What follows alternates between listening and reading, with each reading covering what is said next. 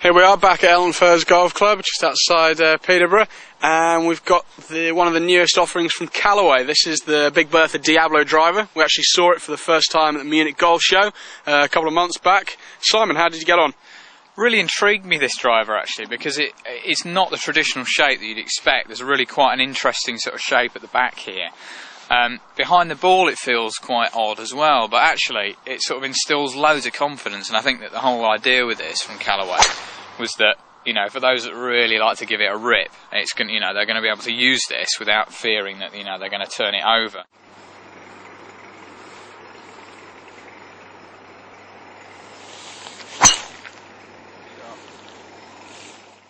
And actually, it really does go a long way, doesn't it? You know, it's a really, really solid impact, and actually pretty easy to hit as well.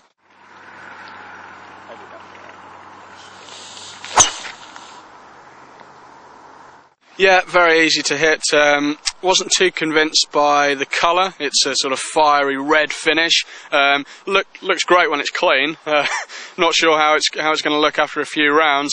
But like Simon, looked great behind the board. Did a job. 229 quid. Can't really say fairer than that, really.